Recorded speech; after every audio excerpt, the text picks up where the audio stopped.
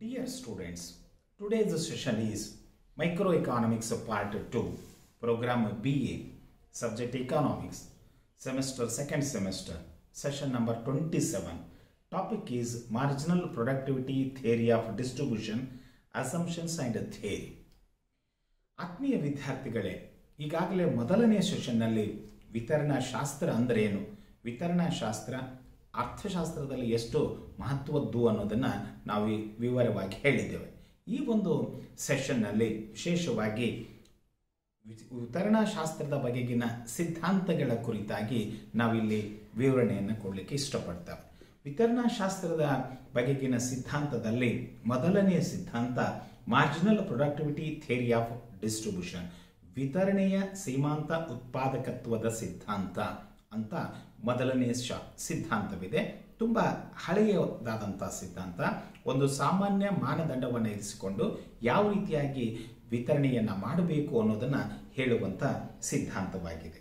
ಇಲ್ಲಿ ಈ ಸಿದ್ಧಾಂತದ ಪೀಠಿಕಾ ಭಾಗದಲ್ಲಿ ಹೇಳೋದಾದರೆ, in the introduction part, according to this theory the reward of a factor equals its marginal product, also known as marginal physical product, is the increment made to the out by employing as an additional unit of a factor, keeping all other factors constant. ಈ ಒಂದು ಸಿದ್ಧಾಂತದ ಸಾರಾಂಶ ಏನು ಅಂದರೆ, ಪ್ರತಿಯೊಂದು ಉತ್ಪಾದನಾಂಗದ ಪ್ರತಿಫಲವನ್ನು ಆಯಾ ಉತ್ಪಾದನಾಂಗಗಳ ಸೀಮಾಂತ ಉತ್ಪಾದಕತ್ವದ ಸಾಮರ್ಥ್ಯದಿಂದ ನಿರ್ಧಾರಿತವಾಗಬೇಕು, ಅಥವಾ ಸೀಮಾಂತ ಉತ್ಪಾದನಾ ಸಾಮರ್ಥ್ಯದಿಂದ ಪ್ರತಿಯೊಂದು ಉತ್ಪಾದನಾಂಗದ ಒಂದು ಪ್ರತಿಫಲವನ್ನು ನಿರ್ಧರಿಸಬೇಕು. ಈ ಸಂದರ್ಭದಲ್ಲಿ ಸೀಮಾಂತ ಭೌತಿಕ ಉತ್ಪನ್ನವನ್ನು ಆಧಾರವಾಗಿಟ್ಟುಕೊಂಡು, ಸೀಮಾಂತ ಭೌತಿಕ ಉತ್ಪನ್ನದ ಅಂಶವನ್ನು ಆಧಾರವಾಗಿಟ್ಟುಕೊಂಡು ಪ್ರತಿಯೊಂದು ಉತ್ಪಾದನಾಂಗಕ್ಕೆ ಕೊನೆಯ ಉತ್ಪಾದನಾಂಗ ಅಥವಾ ಅಂಚಿನ ಉತ್ಪಾದನಾಂಗ ಅಥವಾ ಸೀಮಾಂತ ಉತ್ಪಾದನಾಂಗ ಯಾವ ರೀತಿ ತನ್ನ ಉತ್ಪಾದನೆಯನ್ನು ಮಾಡುತ್ತದೆಯೋ ಅಂಥ ಒಂದು ಆ ರೀತಿಯಾಗಿ ಆ ಒಂದು ಅವರಿಗೆ ಪ್ರತಿಫಲವನ್ನು ನೀಡಬೇಕು ಅನ್ನೋದು ಈ ಸಿದ್ಧಾಂತದ ಒಂದು ಸಾರಾಂಶವಾಗಿದೆ. If this increase in output is ಮಲ್ಟಿಪಲ್ಡ್ by the prevailing price of the product, the result is marginal value product of that factor. ಈ ಒಂದು ಸಂದರ್ಭದಲ್ಲಿ ಸೀಮಾಂತ ಉತ್ಪಾದಕತ್ವದ ವಿತರಣಾ ಸಿದ್ಧಾಂತದಲ್ಲಿ ಈ ಒಂದು ವೇಳೆ ನಾವು ಇಲ್ಲಿ ಉತ್ಪಾದಿಸಿದಂಥ ಉತ್ಪನ್ನ ಆ ಒಂದು ಸೀಮಾಂತ ಘಟಕ ಉತ್ಪಾದಿಸಿದಂಥ ಉತ್ಪನ್ನವನ್ನು ಪರಿಗಣಿಸಿಕೊಂಡು ಪ್ರತಿಫಲವನ್ನು ನೀಡಿದರೆ ಯಾವುದೇ ಸಂದರ್ಭದಲ್ಲಿ ಕೂಡ ಯಾವ ಉತ್ಪಾದನೆಗೂ ಕೂಡ ಅನ್ಯಾಯವಾಗುವುದಿಲ್ಲ ಅನ್ನೋದು ಈ ಸಿದ್ಧಾಂತದ ಒಂದು ವಿಚಾರವಾಗಿದೆ. ಅಸಂಪ್ಷನ್ಸ್ಗಳನ್ನು ನಾವು ಮುಂದೆ ನೋಡೋದಕ್ಕಿಂತ ಮುಂಚೆ ಕೆಲವೊಂದು ವಿಚಾರಗಳನ್ನು ಈ ಒಂದು ಸಿದ್ಧಾಂತ ತನ್ನ ಪ್ರಾರಂಭದಲ್ಲಿ ಹೇಳುವ ಒಂದು ಪ್ರಯತ್ನವನ್ನು ಮಾಡಿದೆ. As A general rule, the marginal revenue productivity of the factor diminished with the increase in the units of the factor. ಸಾಮಾನ್ಯವಾಗಿ ಯಾವುದೇ ಒಂದು ಉತ್ಪಾದನಾಂಗದ ನೇಮಕಾತಿಯ ಸಂದರ್ಭದಲ್ಲಿ ಅಥವಾ ಉತ್ಪಾದನಾಂಗಗಳ ಸಂಖ್ಯೆ ಹೆಚ್ಚಿದಂತೆ ಆ ಉತ್ಪಾದನಾಂಗಗಳ ಸಂಖ್ಯೆ ಹೆಚ್ಚಿದಂತೆ ನಿಧಾನವಾಗಿ ಪ್ರತಿಯೊಂದು ಉತ್ಪಾದನಾಂಗದ ಉತ್ಪಾದನಾ ಸಾಮರ್ಥ್ಯ ಇಳಿಮುಖವಾಗ್ತದೆ. ಆ ಇಳಿಮುಖವಾಗ್ತಕ್ಕಂಥ ಒಂದು ಸಂದರ್ಭದಲ್ಲಿ ಅವರ ಪ್ರತಿಫಲವೂ ಕೂಡ ಇಳಿಮುಖವಾಗ್ತದೆ ಅನ್ನೋದು ಸಿದ್ಧಾಂತದ ಒಂದು ವಿಚಾರವಾಗಿದೆ. ಮತ್ತೆ ಹೇಳ್ತಾ ಇದ್ದಾರೆ, as A general rule, the marginal revenue productivity of A factor diminished with the increase in the units of the factor. ಅಂದರೆ ಉತ್ಪಾದನಾಂಗಗಳ ಸಂಖ್ಯೆಯನ್ನು ಹೆಚ್ಚಿಸುತ್ತಾ ಹೋದಂತೆ ಸೀಮಾಂತ ಆದಾಯದ ಉತ್ಪಾದಕತ್ವ ಕಡಿಮೆ ಆಗುವಂಥ ಸಾಧ್ಯತೆ ಇದೆ ಅನ್ನೋದು ಸಿದ್ಧಾಂತದ ವಿಚಾರವಾಗಿದೆ. When in the initial stage units of the ವ್ಯಾರಬಲ್ factors are employed, keeping the other factors constant, the total revenue product by increase more than proportionality for the some time. ಇಲ್ಲಿ ಇನ್ನುಳಿದ ಉತ್ಪಾದನಾಂಗಗಳನ್ನು ಸ್ಥಿರವಾಗಿಟ್ಟು ಕೇವಲ ಬದಲಾಗುವ ಉತ್ಪಾದನಾಂಗದ ಮೇಲೆ ಹೆಚ್ಚು ನಾವು ಅವುಗಳನ್ನು ಹೆಚ್ಚು ಮಾಡಿದಂತೆ, ಅಂದರೆ ಬದಲಾಗುವ ಉತ್ಪಾದನಾಂಗಗಳು ಹೆಚ್ಚು ಮಾಡಿದಂತೆ ಒಂದು ಹಂತದ ನಂತರ ಆ ಉತ್ಪಾದನಾಂಗದಿಂದ ದೊರೆಯುವಂಥ ಪ್ರತಿಫಲ ಇಳಿಮುಖವಾಗ್ತದೆ ಅನ್ನೋದನ್ನು ಈ ಸಂದರ್ಭದಲ್ಲಿ ಸಿದ್ಧಾಂತ ತನ್ನ ವಿಚಾರವನ್ನು ವ್ಯಕ್ತಪಡಿಸ್ತದೆ. ಹಾಗೆ ವ್ಯಕ್ತಪಡಿಸುವ ಸಂದರ್ಭದಲ್ಲಿ ಸಿದ್ಧಾಂತ ಕೆಲವೊಂದು ಪ್ರಮುಖವಾದಂಥ ಕಲ್ಪನೆಗಳನ್ನು ಆಧರಿಸಿಕೊಂಡು ತನ್ನ ವಿಶ್ಲೇಷಣೆಯನ್ನು ಮುಂದುವರಿಸ್ತದೆ. ಸಿದ್ಧಾಂತದ ಕಲ್ಪನೆಗಳನ್ನು ಇಲ್ಲಿ ಗಮನಿಸಿಕೊಳ್ಳೋಣ. Assumptions of the theory. The first one, there is A perfect competition in both product market and factor market. ಉತ್ಪನ್ನದ ಮಾರುಕಟ್ಟೆಯಲ್ಲಿ ಮತ್ತು ಉತ್ಪಾದನೆಗಳ ಮಾರುಕಟ್ಟೆಯಲ್ಲಿ ಪರಿಪೂರ್ಣ ಪೈಪೋಟಿ ಇದೆ. There is no technological changes, it remains constant.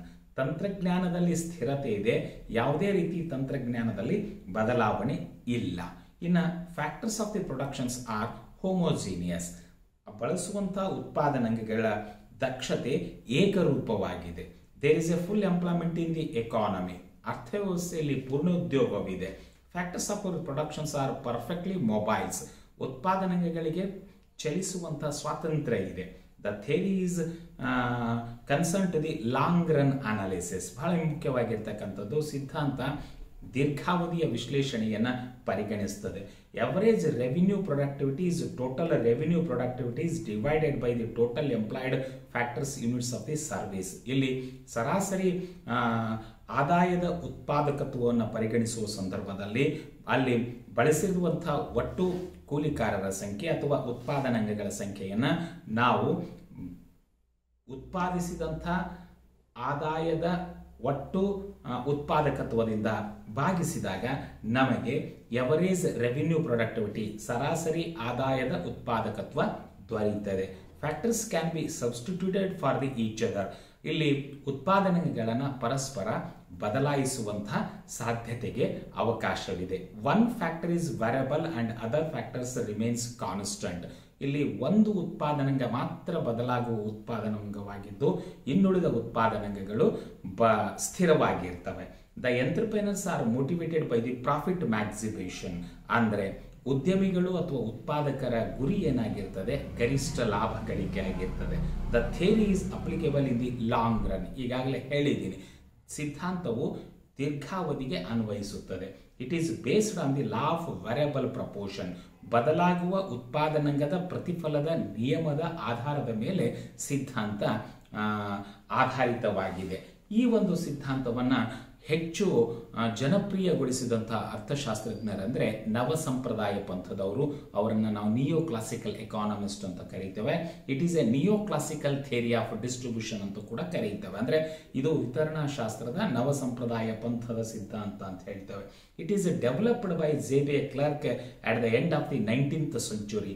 19ನೇ ಶತಮಾನದ ಸಂದರ್ಭದಲ್ಲಿ ಜೆ.ಬಿ. ಕ್ಲರ್ಕ್, ಜಾನ್ ಬೇಟ್ಸ್ ಕ್ಲರ್ಕ್ ಅಂತಕ್ಕಂಥ ನಾವೇನು ಹೇಳ್ತೇವೆ, ಆ ಜೆ.ಬಿ. ಕ್ಲರ್ಕ್ ರವರು ಈ ಒಂದು ಸಿದ್ಧಾಂತವನ್ನು ಮಂಡಿಸ್ತಾರೆ. It is also associated with the economist like Karl ಮೆಂಜರ್, ವಾಲ್ರಾಸ್, ಎಡ್ಜ್ವರ್ತ್. ಈ ಸಿದ್ಧಾಂತಕ್ಕೆ ತಮ್ಮದೇ ಕೊಡುಗೆಯನ್ನು ಕಾರ್ಲ್ ಮೆಂಜರ್ ಕೊಟ್ಟಿದ್ದಾನೆ, ವಾಲ್ರಸ್ ಕೊಡುಗೆ ಕೊಟ್ಟಿದ್ದಾನೆ, ಎಡ್ಜ್ವರ್ತ್ ಕೂಡ ಈ ಸಿದ್ಧಾಂತಕ್ಕೆ ಒಂದು ತಮ್ಮ ವಿಚಾರವನ್ನು ಕೊಟ್ಟಿದ್ದಾನೆ. ಮತ್ತು ರಿಕಾರ್ಡೋ ಕೂಡ ಈ ಒಂದು ಸಿದ್ಧಾಂತದಿಂದ ತಮ್ಮದೇ ಆದಂಥ ಒಂದು ಪ್ರತಿಫಲವನ್ನು ಕೊಡುಗೆಯನ್ನು ಕೊಡುವ ಮೂಲಕ ಸಿದ್ಧಾಂತಕ್ಕೆ ಅವರದೇ ಆದಂಥ ಒಂದು ವಿಚಾರವನ್ನು ಕೂಡ ಇಲ್ಲಿ ನೀಡಿದ್ದಾರೆ. ಇಲ್ಲಿ ಮುಖ್ಯವಾಗಿರ್ತಕ್ಕಂಥದ್ದು ಈ ಸಿದ್ಧಾಂತದ ಮುಖ್ಯ ತಿರುಳು ಏನಂದರೆ, the theory States that the price of A factor of production is governed by the it's marginal productivity. ಈಗಾಗಲೇ ಹೇಳಿದ ಹಾಗೆ ಒಂದು ಉತ್ಪಾದನಾಂಗದ ಪ್ರತಿಫಲವನ್ನು ನಿರ್ಧರಿಸುವಂಥ ಪ್ರಮುಖ ಶಕ್ತಿ ಯಾವುದಂದರೆ ಆಯಾ ಉತ್ಪಾದನಾಂಗದ ಸೀಮಾಂತ ಉತ್ಪಾದಕತ್ವದ ಶಕ್ತಿಯಾಗಿರ್ತದೆ.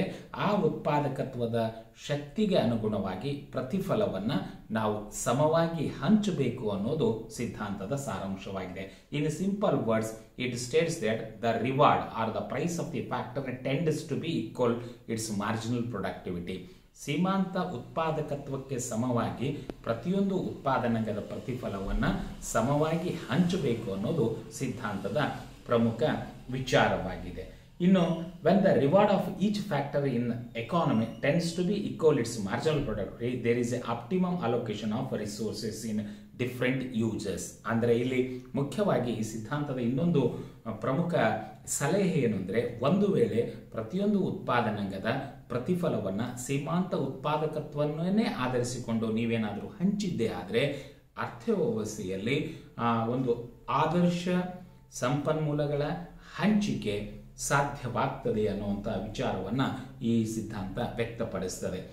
Further, theory explains when all factors receive their shares according to their respective marginal products the total product will be exhausted. ಬಹಳ ಮುಖ್ಯವಾಗಿರ್ತಕ್ಕಂಥದ್ದು, ಅವರವರ ಸಾಮರ್ಥ್ಯಕ್ಕೆ ಅನುಗುಣವಾಗಿ, ಅವರವರ ಸೀಮಾಂತ ಉತ್ಪಾದಕತ್ವಕ್ಕೆ ಅನುಗುಣವಾಗಿ ಒಂದು ವೇಳೆ ಎಲ್ಲ ಉತ್ಪಾದನೆಗಳು ಪ್ರತಿಫಲವನ್ನು ಗಳಿಸಿದರೆ ಉಳಿದ ಒಂದು ಉತ್ಪಾದನೆಗಳಿಗೂ ಕೂಡ ನ್ಯಾಯೋಚಿತವಾದಂಥ ತೀರ್ಮಾನ ಲಭ್ಯವಾಗ್ತದೆ ಮತ್ತು ಸಮಾಜದಲ್ಲಿ ಒಂದು ಸಮಾನತಾವಾದದ ಅರ್ಥವ್ಯವಸ್ಥೆ ನಿರ್ಮಾಣವಾಗ್ತದೆ ಅನ್ನೋದು ಈ ಸಿದ್ಧಾಂತದ ವಿಚಾರವಾಗಿದೆ. It provides general explanation of the how the price of factor production is determined. ಸಿದ್ಧಾಂತ ಒಂದು ಸಾಮಾನ್ಯ ತತ್ವವನ್ನು ನಮಗೆ ವ್ಯಕ್ತಪಡಿಸಲಿಕ್ಕೆ ಇಷ್ಟಪಡ್ತಾ ಇದೆ. ಏನಂದರೆ, ಯಾವ ರೀತಿಯಾಗಿ ನಾವು ಉತ್ಪಾದನಾಂಗಗಳಿಗೆ ವಿತರಣೆಯನ್ನು ಮಾಡುವ ಸಂದರ್ಭದಲ್ಲಿ, ಪ್ರತಿಫಲವನ್ನು ವಿತರಣೆ ಮಾಡುವ ಸಂದರ್ಭದಲ್ಲಿ ಪ್ರತಿಫಲವನ್ನು ಹಂಚಬೇಕು ಅನ್ನೋದನ್ನು ಸಿದ್ಧಾಂತ ಒಂದು ಸಾಮಾನ್ಯ ತತ್ವದ ಅಡಿಯಲ್ಲಿ ಈ ಸಿದ್ಧಾಂತ ಹೇಳ್ತದೆ. ಒಟ್ಟಾರೆ ಈ ಸಿದ್ಧಾಂತ ಸೂಕ್ಷ್ಮ ಅರ್ಥಶಾಸ್ತ್ರದಲ್ಲಿ ಅತಿ ಪ್ರಮುಖವಾಗಿರ್ತಕ್ಕಂಥ ಸಿದ್ಧಾಂತವಾಗಿದ್ದು ಮತ್ತು ಉತ್ಪಾದನಾಂಗಗಳ ಬೆಲೆಯನ್ನು ನಿಗದಿಗೊಳಿಸುವಲ್ಲಿ ಸಿದ್ಧಾಂತ ಪ್ರಮುಖ ಪಾತ್ರವನ್ನು ವಹಿಸ್ತದೆ ಅನ್ನೋಂಥ ಈ ಸಂದರ್ಭದಲ್ಲಿ ನಾವು ಹೇಳ್ತಾ, ಒಟ್ಟಾರೆ ಈ ಸಿದ್ಧಾಂತಕ್ಕೆ ಅದರದೇ ಆದಂಥ ಒಂದು ಮಹತ್ವ ಸೂಕ್ಷ್ಮ ಅರ್ಥಶಾಸ್ತ್ರದಲ್ಲಿದೆ. It is the one of the oldest and most significant theories of the factor pricing. It is also known as micro theory of factor pricing. ಬಹಳ ಮುಖ್ಯವಾಗಿರ್ತಕ್ಕಂಥ ವಿಚಾರ ಇದು. ಸೂಕ್ಷ್ಮ ಅರ್ಥಶಾಸ್ತ್ರದಲ್ಲೇ ಮಹತ್ವವಾಗಿರ್ತಕ್ಕಂಥ ಸಿದ್ಧಾಂತವಾಗಿರೋದಷ್ಟೇ ಅಲ್ಲದೆ ಈ ಸಿದ್ಧಾಂತವನ್ನು ನಾವು ಒಂದು ಉತ್ಪಾದನಾಂಗಗಳ ಬೆಲೆಯ ಸೂಕ್ಷ್ಮ ಸಿದ್ಧಾಂತ ಅಂತ ಕೂಡ ಈ ಸಿದ್ಧಾಂತವನ್ನು ಕರೀತೇವೆ. ಇಷ್ಟು ಈ ಒಂದು ಸಿದ್ಧಾಂತದ ಕಲ್ಪನೆಗಳು ಮತ್ತು ಸಿದ್ಧಾಂತದ ವಿವರಣೆ ತಮ್ಮ ಮುಂದೆ ವ್ಯಕ್ತಪಡಿಸ್ತಾ ಇದ್ದೀವಿ. ಧನ್ಯವಾದಗಳು.